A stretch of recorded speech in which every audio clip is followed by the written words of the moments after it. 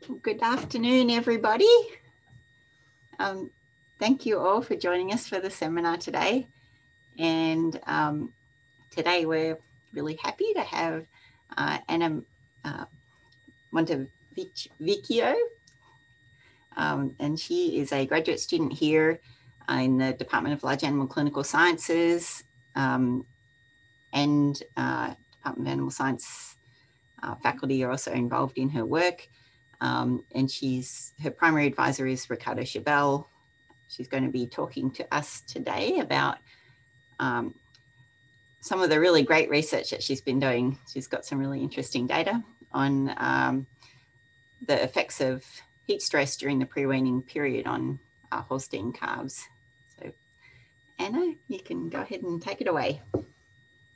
Thank you for the introduction. Today I'll be sharing the data I collected during summer 2019 for my master's.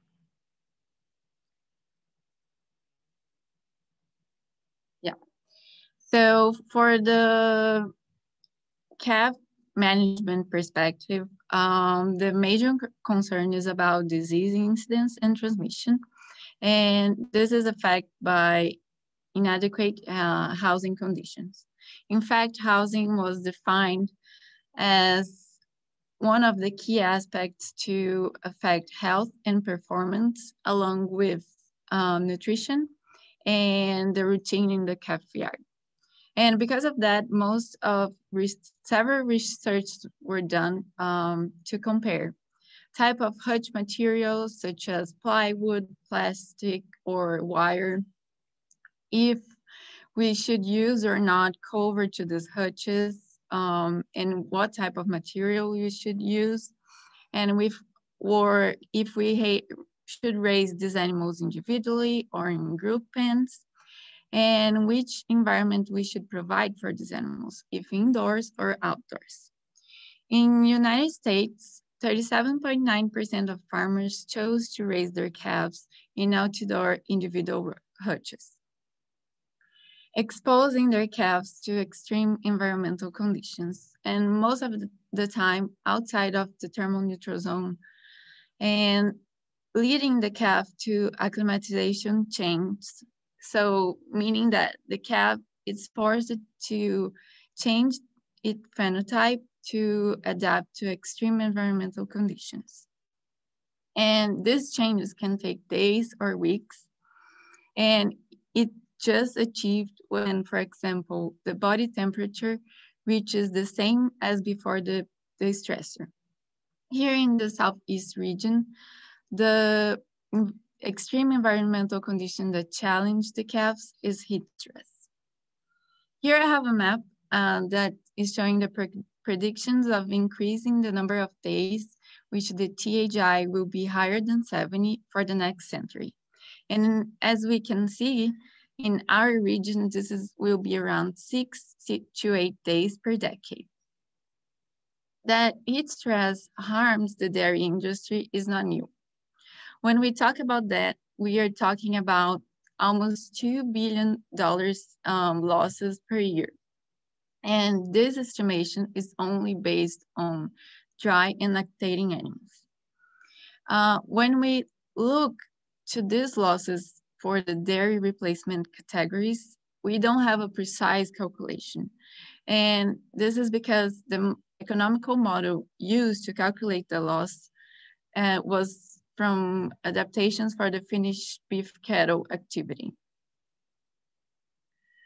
More than that, when we look into the literature to find the effects of heat stress in calves, we realize the source is really scarce. Only recently, researchers started to evaluate how the combined abatement strategies against heat stress would affect calves. And another problem that we have with the data reported is that they conflict between each other. And this is because major differences in facilities and housing systems, the weather condition, the age, and the length of evaluation for these calves.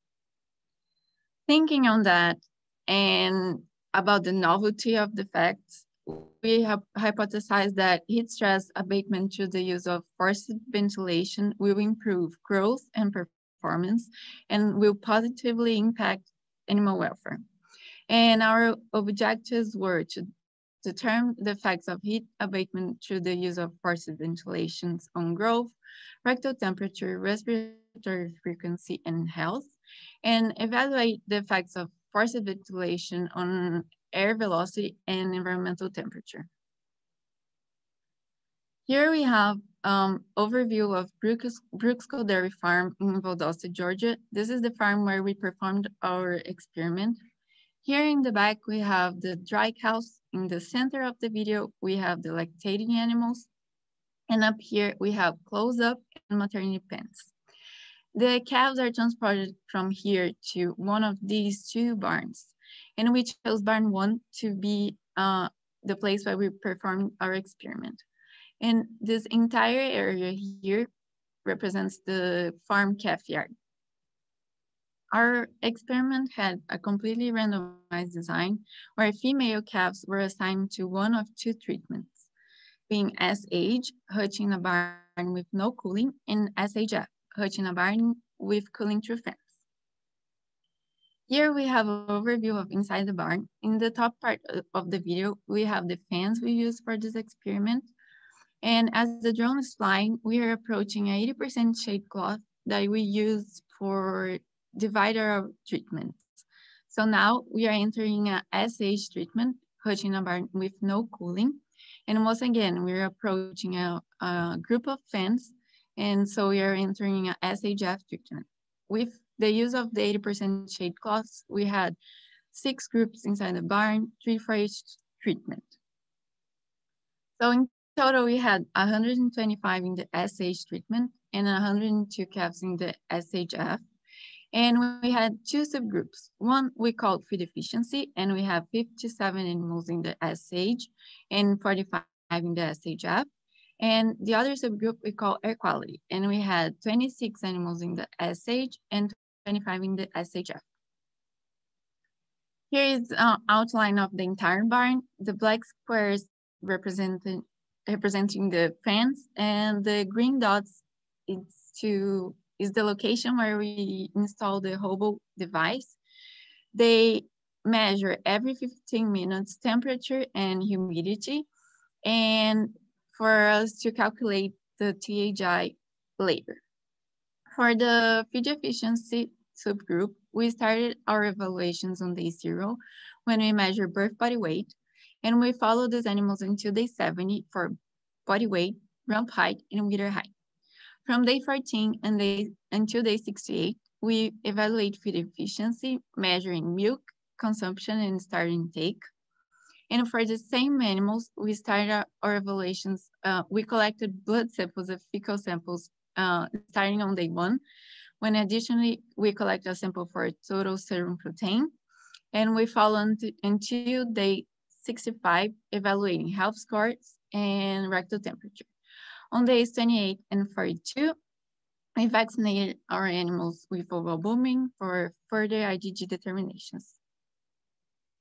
For the air quality subgroup, we started the evaluations on day 5 until day 70 for air velocity, environmental temperature, rectal temperature, and respiratory frequency 3 times in a week, in the morning and the afternoon. For the same animals, we also evaluate health scores just in the morning and twice a week. On weeks 5 and 9, we also perform air quality evaluations, and that was airborne bacteria with 2 types of agar plates, one for gram-negative bacteria and the other for total bacteria counts. And we also measure ammonia concentration. For the air velocity, we use a device called anemometer, and we place it at calf level and always facing the fan or facing where the fan should be for the SH treatment. Here is the design for the air quality subgroup. So we evaluated 2 hutches in the farthest positions in relationship to the fan, 2 hutches in the closest position, in one hutch in the middle point.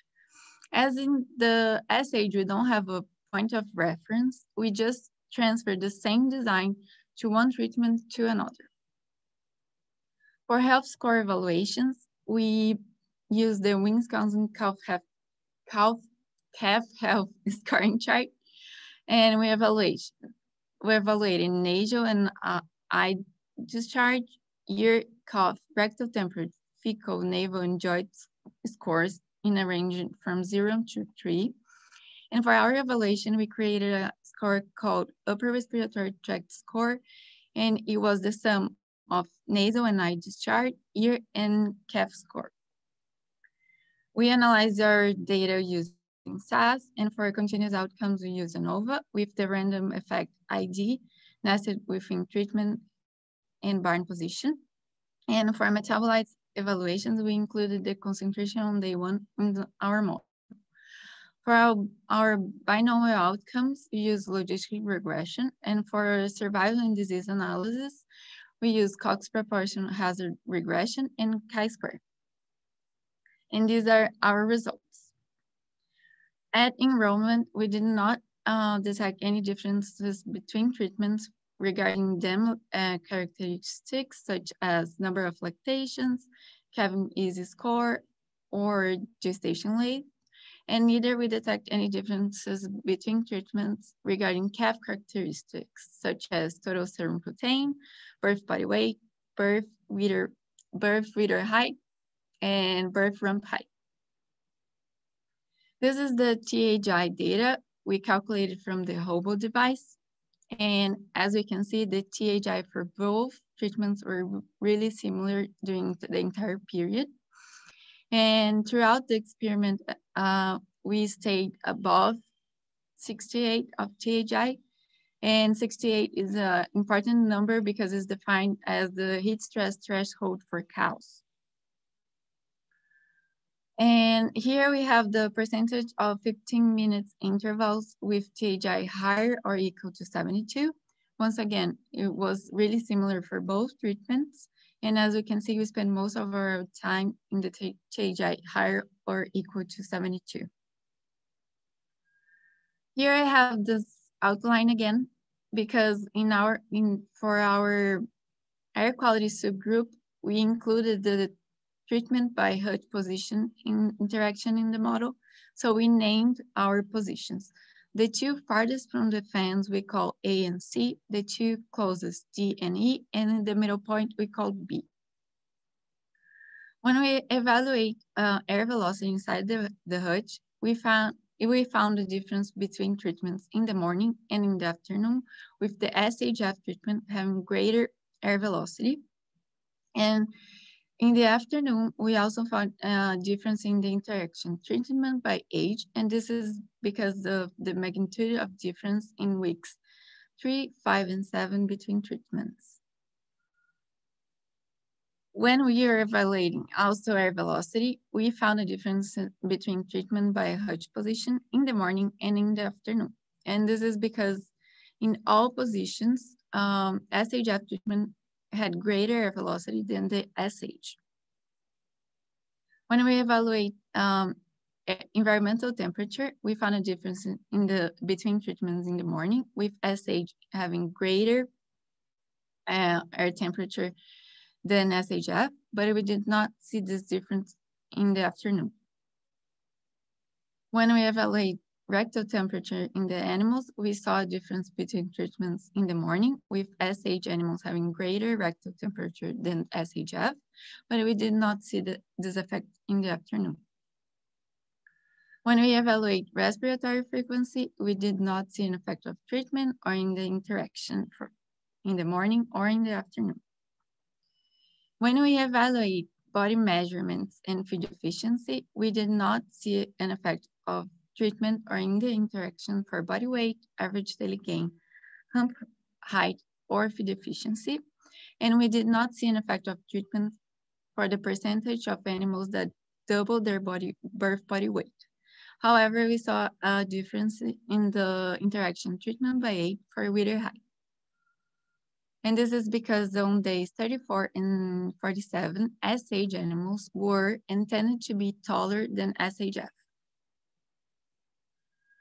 When we evaluate incidence of fever, we did not see an effect of treatment. However, when we evaluate incidence of hyperthermia, we saw a tendency for the SH treatment having higher amount of cases than SHF. When we evaluate upper respiratory tract score, SH treatment had a greater score than SHF. And evaluating our air quality samples on day 33 of age, we found a tendency for the SH treatment have greater gram-bacteria counts than the SHF and to have greater ammonia concentration than the SHF. With 63 days of age, we saw the effect of treatment to total bacteria counts with SH having greater counts than SHF and having also SH having greater ammonia concentration than SHF. I'm sorry. And we also detect a difference in the interaction treatment by hutch position. And this is because on the position C and D, SH treatment had higher ammonia concentration than the SHF. When we evaluate metabolites, we did not see an effect of treatment or in the interaction for glucose and NIFA concentration, but we saw an effect in the interaction treatment by age for BHB concentration. And this is because on day 58, SHF animals had greater BHB concentration than the SH. We followed these animals daily until day 70 when they were moved to a pasture. Until day 70, we did not see an effect of treatment. And we are still following these animals, and we intend to follow them until the end of the first lactation. And so far, we still did not detect an effect of treatment in body weight. And when we evaluate disease incidence by 18 months of age, we did not see an effect of treatment for cases of bloat, diarrhea, ear infection, lameness, pink eye, or pneumonia. However, when we analyze the data for mortality and hazard ratio of removal, we saw a difference between treatment, and surprisingly, SHF treatment had higher mortality and greater hazard ratio of removal. And we can see the hazard ratio of removal in this graph. SH is represented by blue and SHF by red. And as you can see, the difference between treatments, it's since early age, so the pre-weaning phase, and then both treatments stabilized, and we have a greater difference around 200 days. We are still following these animals, so we don't know about the future, but right now what we can see is that SH animals have been removed from the herd in a lower pace than the SHF. With that, we conclude that the environmental conditions during the experiment are representative of heat stress. Commercial ceiling fans working at 80% of their capacity significantly increased air velocity, but had minor effects on air temperature. Cooling through ceiling fans had minute effects on rectal temperature, but did not affect respiratory frequency, body measurements, metabolites, or feed efficiency. And to our surprise, calves in the SHF treatment had greater hazard ratio of removal from the herd by 18 months of age than the SH calves. Thank you very much, and I'll be glad to answer any questions you may have.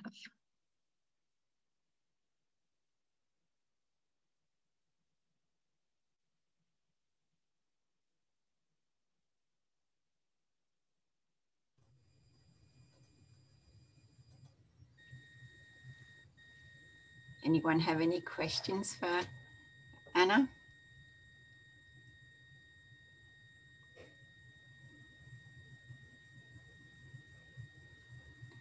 So Anna, why? You measured both rump height and wither height. So why did you decide to do both of those? Because a lot of people just do one. And why was there a difference in one and not the other? Oh, you're still muted. So we decided to do both to be more, would say, precise. So we have more data. And I believe we had this difference. We were dealing with sand, so probably it's more human error than anything else, I would say. It looked like there was a tendency for that in the rump height, right? Yeah. Okay. So, Anna. Yes. Anna, can I ask a question? This is Jose here. So you provide fans. That was your manipulation out of the environment. Yes. And you showed that temperature only differ in one of the periods in the day. So you're really causing conduction and convection there. So is it possible that maybe a limitation is that you need evaporative cooling in these calves to really change body temperature? Maybe part of the reason of no effect is because just air may not provide the sufficient cooling, or maybe they just don't need, who knows? Maybe they just don't need the additional cooling. Well, hi, Dr. Santos. Thanks for your question. So we were discussing that yesterday with Dr. Chabel. So we still don't know if they need more air because we had like 1.3 meters per second in the calf level. I don't know if more air would affect the temperature, or as you said, the combination air and the water mist or soakers, I don't know. But we also have this question, if we put water in this mix, how would be the environment related to ammonia concentration and bacteria? We still don't know. Probably this is the next step, evaluating if adding water to this mix would help to see this change in temperature, or just more air or a different setup of fans would help with that.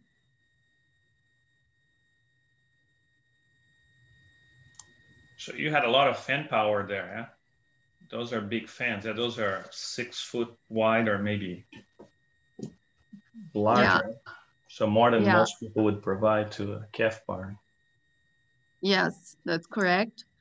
And we programmed them to work at 80%, not 100%, but they were also programmed to have 2.5 meter per second of air when it was like coming out of the fan.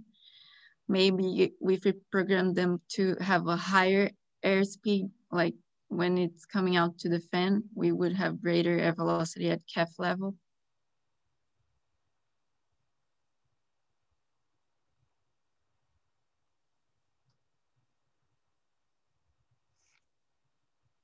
So Anna, there is a question in the chat from Dr. Deal, and she asks you, what is your interpretation of higher mortality rate between the groups? Why do you think that's happened? Well, this is my focus right now, to find out why. As we are like still following the animals, I don't have the reason why these animals are being removed from the herd. Probably I will look more into that and I can answer this question with property, but right now I don't have this answer.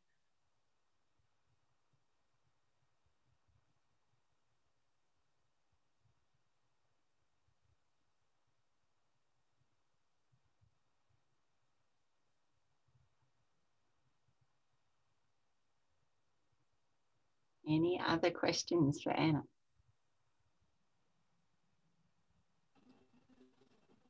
Is this presentation available to review?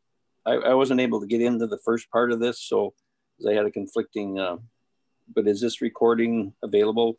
It is. Go on.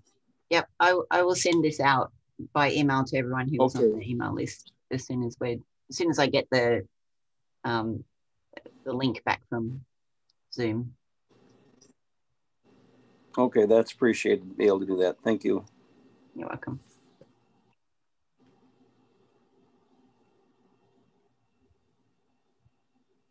All right, well, if there aren't any more, oh, there is more question. Yep. I guess I have a question. Do you know of any studies, where you'd add high pressure fog over calves been done to see, because I see you're considering that possibility. Is there any studies been done looking at high pressure fog over calves as a way of controlling temperature and then keeping that in balance with humidities and the effect on the calves' THI? And that almost needs its own separate chart, but I don't know if that's anybody's developed that either for what a calf's THI is compared to an adult cow. So I don't have knowledge about any group that is using the fog or the soakers for calves. The only that I know is using fans and shade. But about the THI, there is a study, and it's from Europe. And if I'm not mistaken, Dr. Laporta's group also had a publication last year about the THI for calves. The Europe study, they use different THIs for different parameters. For example, for rectal temperature changes, they use 78. It's much more higher than the threshold for cows. I'm not sure about what the recommendation of Dr. Laporta studies are, but these are the two studies that I know. One is from COVAX from 2018, and the Dr. Laporta's group, it's Outlet 2020.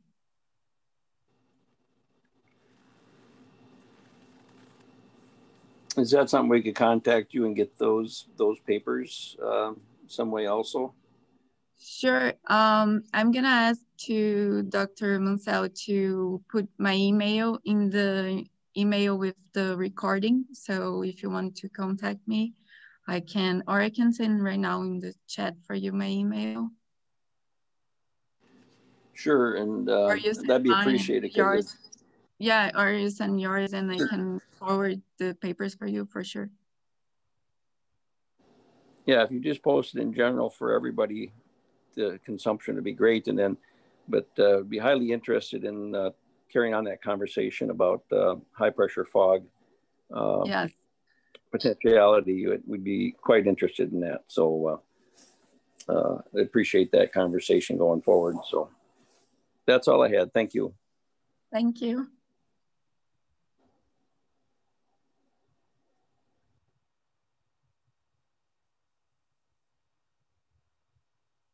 All right. If there are no other questions for Anna, I think we'll go ahead and leave it there. She has put her email in the chat, so if anyone wants to get that right now, they can do that. And I'll also include that in the email that comes out with the recording as soon as I receive that link. All right. Well, thank you very much, Anna. Thank you, Dr. Mansell. And thanks everyone for attending. It's nice to see so many people here, and we'll see you all in 2 weeks. Bye. Okay, bye. Thanks.